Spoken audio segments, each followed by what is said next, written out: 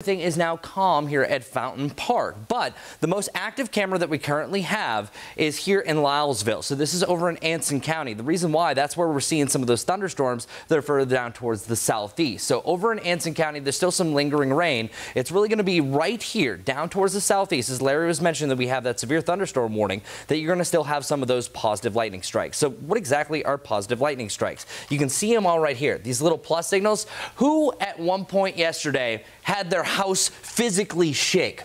The reason why is those positive lightning strikes. So what happens is they actually come from the top of a thundercloud, and they're 10 times stronger, 10 times longer, and then they also are 10 times louder. So the ones that physically shook your house, we still have those. That's actually what gave us the power hit right here at the station. So lightning is still the biggest threat that we have, at least so far. So as I mentioned, it comes from the top of the cloud. So this can strike as far as 10 to 15 miles away. Even though we are heading into more of that light to moderate precipitation, we're definitely trending over that things are getting a little bit better for now, but more thunderstorms certainly going to be a possibility. On top of that, it is just a very wet start to the day. But Larry has more on the storm track and what's coming next. Thank you.